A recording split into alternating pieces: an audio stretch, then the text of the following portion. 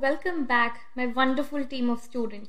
My name is Prachi and in today's session we would work on preparation, physical properties and chemical properties of acids. So that means we would finish acids today. I would like you to stay tuned for this session and make sure that you are making notes and you're following along whatever instructions I'm asking you to follow. For any questions, drop a text in the comment section. Let's get started with the video. Okay students, let's get started with the second part of acid, bases and salts, and we are gonna start with the preparation of acids. So let's look at the first method. The first method is by synthesis. What does it tell us? It tells us binary acids can be prepared by this method. What are binary acids? Binary acids are the ones which are made up of two elements. So, made up of two elements. Let's look at the examples. So, hydrogen plus chlorine will give me HCl. Hydrogen plus bromine will give me HBr. H2 plus S will give me H2S. Now, you guys will tell me what is the smell of H2S. H2S is hydrogen sulfide. Do leave a comment in the comment section and tell me the smell of this gas. Moving on to the second part or the second method that we follow, that is by the action of water on non-metallic or acidic oxides or acidic anhydrides. We have the examples like carbon dioxide, sulfur dioxide, phosphorus pentaoxide. So we have certain examples here. Let's look at some background. This is background. What are metallic oxides? Okay, metallic oxides are like, for example, Na2O, CaO, that is calcium oxide, sodium oxide. Metallic oxides are basic in nature.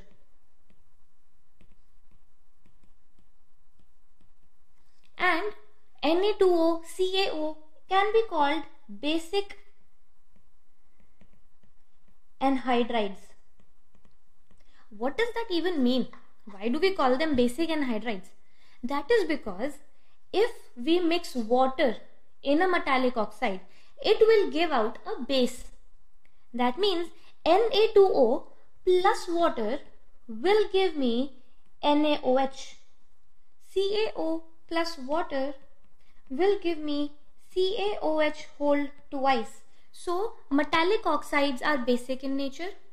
These metallic oxides are also known as basic anhydrides because on mixing water in it, they give out a base. Similarly, when I talk about non-metallic oxides are acidic in nature.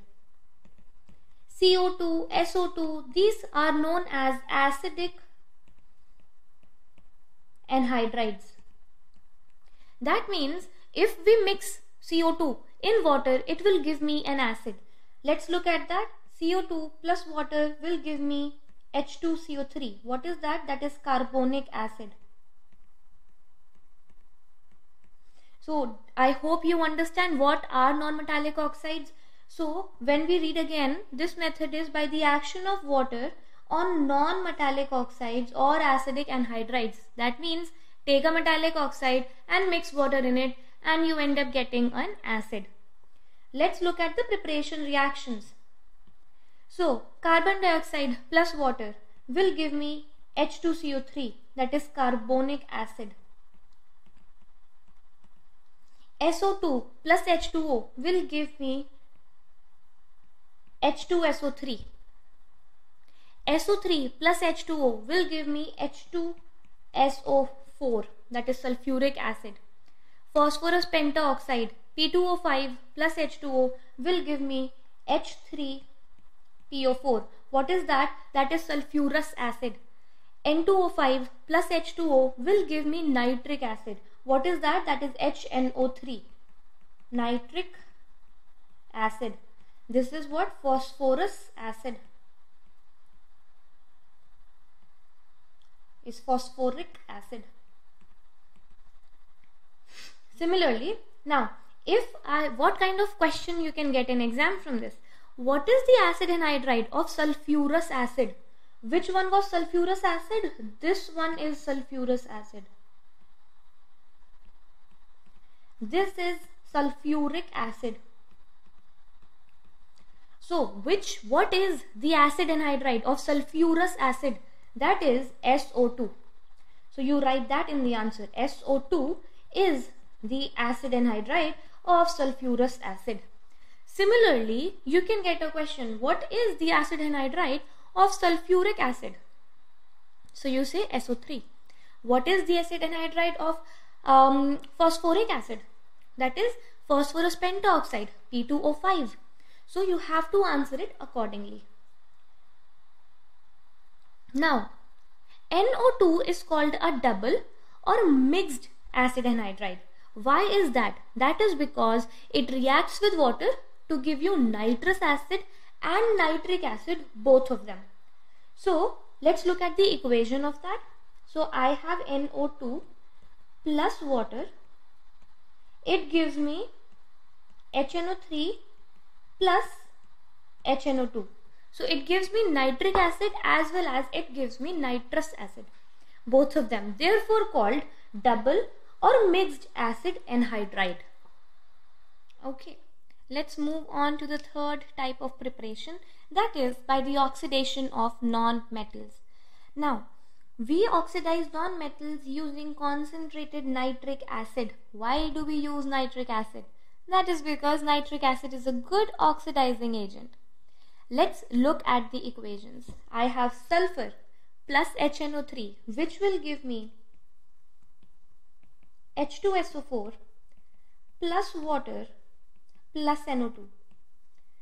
The second equation, phosphorus P plus HNO3 will give me H3PO4 plus water plus NO2. Let's balance these equations. Now, I have not balanced any of the equations so far. I always ask you to balance them, and if you face any doubts, I ask you to drop a text in the comment section. But these ones, let me balance them with you. So sulfur plus 6HNO3 gives you 6NO2 and 2 of water. Easy balancing. Phosphorus plus 5HNO3 will give you 5NO2. If you would like, you can learn this balancing for the exam. It becomes easy and saves a lot of time. So what happens in this case is you get a reddish brown gas. Reddish brown gas. Which gas is that? That is your NO2. So you have to remember this characteristic of NO2. It is a reddish brown gas which we get when we use nitric acid to oxidize sulfur and phosphorus, that is your non-metals. Okay, moving on to the fourth type of preparation, that is by displacement. So normal salts of more volatile acid are displaced by less or non-volatile acids. What does that mean? This means that salt plus less volatile acid will give me more volatile acid. Let's look at the equation. NaCl plus H2SO4 this is less than 200 degrees Celsius. This is more than 200 degrees Celsius. This will give me NaHSO4 plus HCl. So you are getting one salt plus a more volatile acid. So NaCl plus H2SO4 will give you NaHSO4 plus HCl. The same equation is also used as the lab preparation for HCl.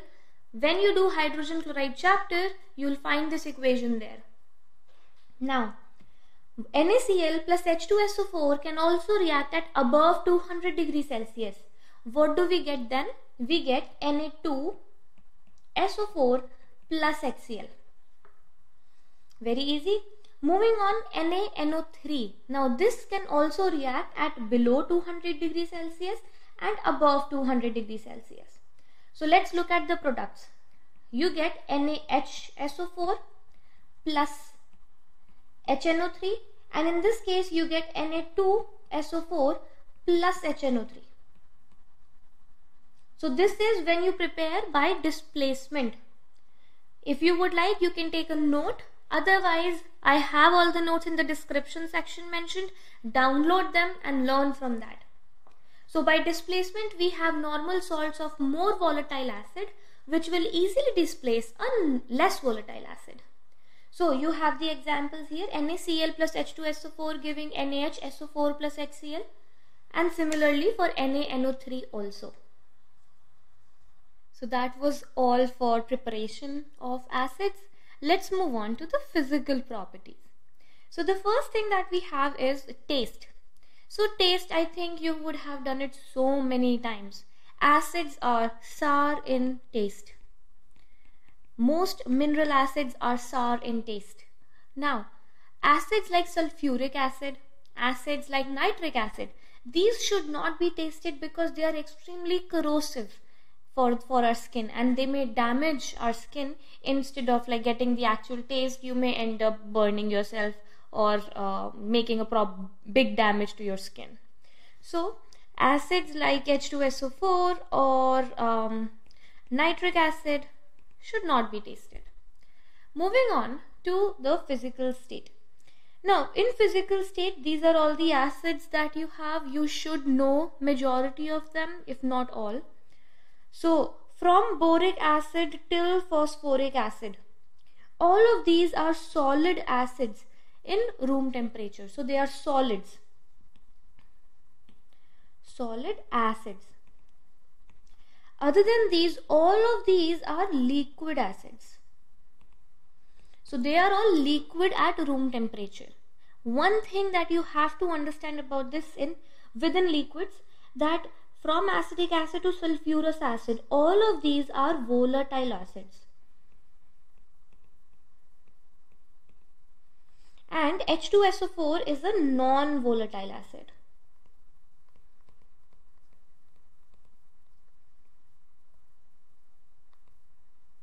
Okay, now what do we mean by volatile acids? Volatile acids mean that they can easily vaporize at room temperature.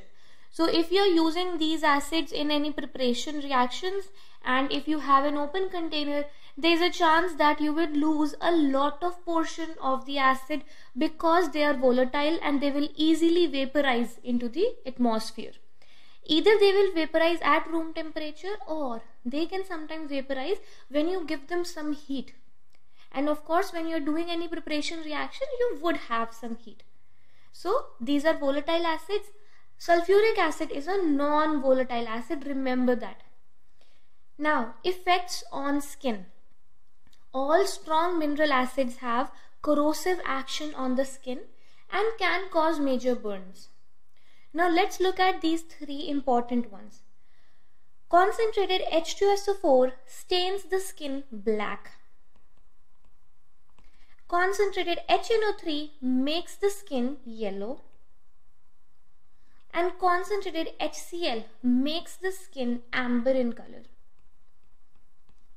Now, each of these we will do again in future when we are doing the details of each of them as a chapter.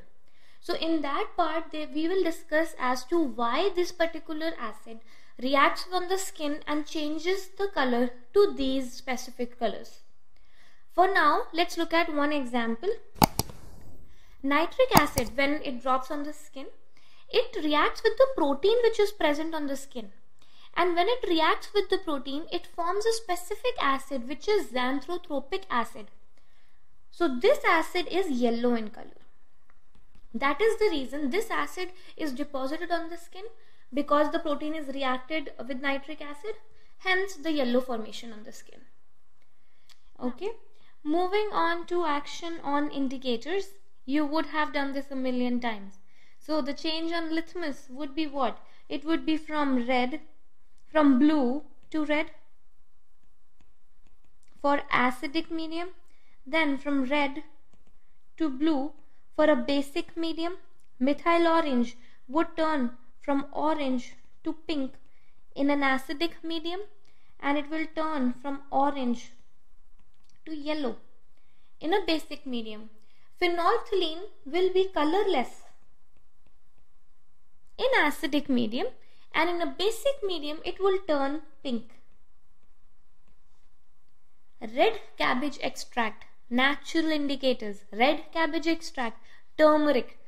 Now let's look at the changes. Red cabbage extract will remain red in an acidic medium, whereas it will be greenish in a basic medium. Turmeric will show no change in acidic medium, whereas in a basic medium it will turn reddish brown.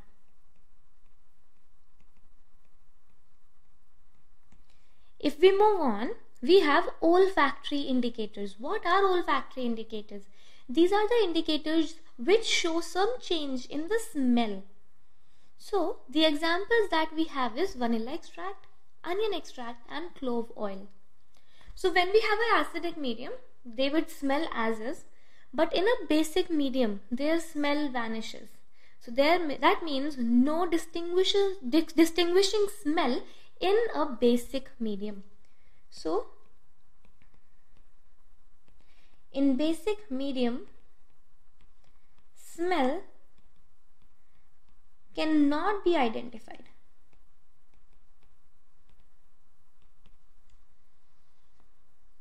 So moving on to chemical properties, what do we have as the first one? So acids react with active metals. So what we have dilute HCl and dilute H2SO4, which is reacting with certain metals. So let's look at the reactions. I have Zn plus HCl, which will give me ZnCl2 plus H2. Na plus H2SO4 will give me Na2SO4 plus H2. Mg will give me MgCl2 plus H2. Copper. So copper is below in the reactivity series compared to hydrogen. So it will not show any reaction. So no reaction. Now one thing to understand is that we do not use HNO3 for this reaction, because in this reaction, as we are getting hydrogen, nitric acid is a very good oxidizing agent. So as soon as hydrogen would be released, your nitric acid will oxidize hydrogen to give you a water molecule. So the purpose of the reaction is destroyed because you're not getting hydrogen if you're preparing hydrogen. So it defeats the purpose of the reaction. Therefore, you can take a note of this. Nitric acid has a strong oxidizing agent.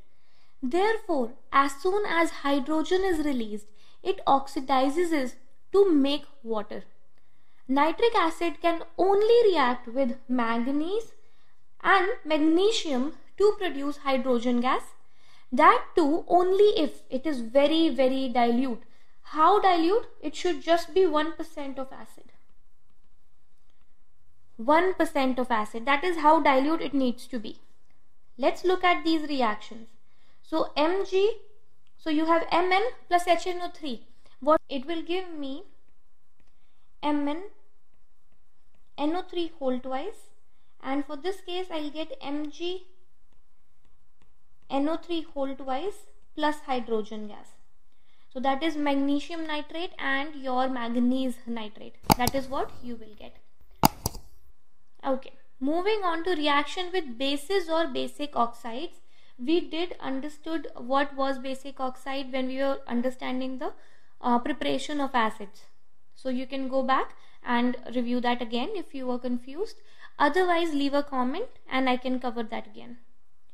HCl plus NaOH would give you NaCl plus H2O. H2SO4 plus CuO will give you CuSO4 plus H2O. Moving on to reaction with sulfides. What are sulfides? That is S. So let's quickly take a look at a few things. So if you have sulfate, that is SO4. If you have sulfides, that we just did, SO3, sulfides, SO3, and if you have sulfides, DES, that is just S. So ZnS plus HCl will give you ZnCl plus H2S. H2S is hydrogen sulfide gas, which is a smell of rotten egg. So rotten egg smell. FeS plus HCl gives us FeCl2 plus H2S. Moving ahead, this is your homework, ZnS.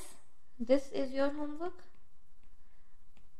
So you have to do the same reaction, that is zinc and iron with H2SO4. I did it with HCl, you try that with H2SO4. And this is home. Even if you don't know it, just mention that and I'll help you along. So let's look at the reactions then. So PbNO3 whole twice plus HCl will give me PbCl2 plus HNO3, and in this case I'll get PbSO4 plus HNO3. So what have we studied so far? We have studied that your nitrates do not react with dilute HCl or dilute H2SO4 except lead nitrate. Okay, so this is the reaction of lead nitrate with dilute HCl and dilute H2SO4. Now, reaction of concentrated H2SO4 with potassium nitrate. When we talk about concentrated H2SO4, it can react either above or below 200 degrees Celsius. So let's look at that. So when we have below 200 degrees Celsius, what will we get? We'll get KHSO4 plus HCl. We'll get KHSO4 plus HNO3, and for KNO3 plus H2SO4 above 200 degrees Celsius, we'll get K2SO4 plus HNO3. So I hope this much is clear. Moving on to the note that I just mentioned. Nitrates do not generally react with dilute acids except lead nitrate, and that is why we study two types of reactions with nitrates. One is with concentrated and one is with dilute acids. I hope this makes sense to you so far. Alright, so my dear students, this is where we end today's session. In this session, we have covered preparation, physical and chemical properties of acids. Extremely important portion of the chapter. Make sure you go through the entire session thoroughly. Make notes. I have given some homework questions in between. Make sure you try that out and mention your answers in the comments section. In one of the videos coming up, we will discuss some important questions which can come from the portion that we just covered. I hope the entire session made sense to you. If any part is something you did not understand, please let me know about that too. I would be happy to cover that again and address your doubts on the same. Thank you so much for all your love and support. I will catch up in the next session, and in the next session we will start with the understanding of bases. So stick around and let's complete acid, bases and salts together. Thank you so much.